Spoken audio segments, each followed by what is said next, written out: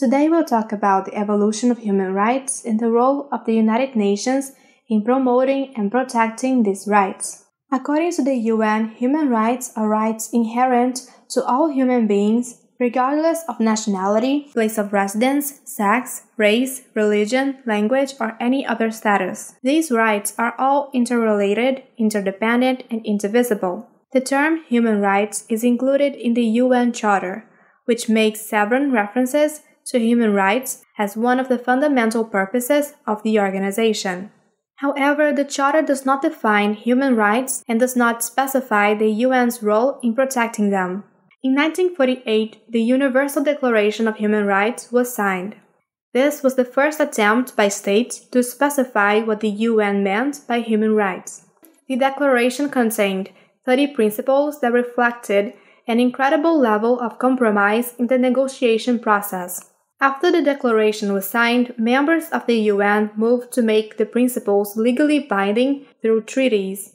Today, there are over 25 UN human rights conventions, including treaties on the elimination of slavery, refugee status, genocide, the rights of children, and against torture. The UN has various mechanisms to address human rights, such as the Security Council, the High Commission for Human Rights, and the United Nations Human Rights Council. Although the UN's human rights machinery is impressive, the results have been mixed to poor. There is often a gap between the law on the books and the law in action, and states regularly oppose stronger action on human rights or engage in human rights abuses. The United Nations Human Rights Council was created to replace the former UN Commission on Human Rights.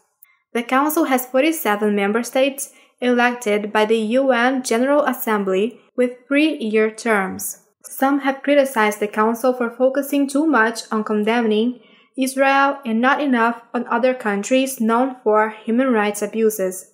In conclusion, the area of human rights has seen a great deal of evolution over the years, and the UN has been at the center of the development of human rights law. Although the results of the UN's efforts have been mixed, the organization continues to play an important role in promoting and encouraging human rights. That's all for today. Thank you for watching.